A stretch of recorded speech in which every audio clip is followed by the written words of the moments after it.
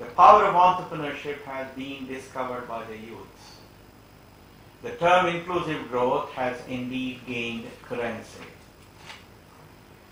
Thanks to initiatives like Aadhaar, the ability to deliver value through subs and legislators and parliamentarians needed to make this dream a reality.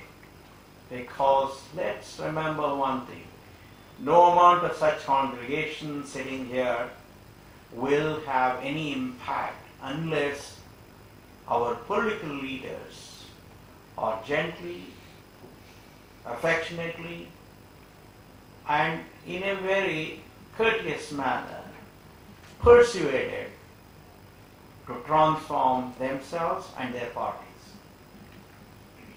First, we need our political parties to have a powerful, simple, and aspirational vision. Such a vision should make every member of the party enthusiastic and clear about what needs to be achieved.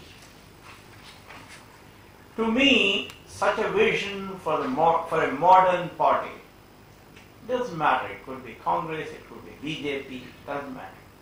All these parties would be making our private sector most competitive in the world, and second, making our public government system the fairest, the most transparent, the most efficient, the most effective, and the most accountable in the world.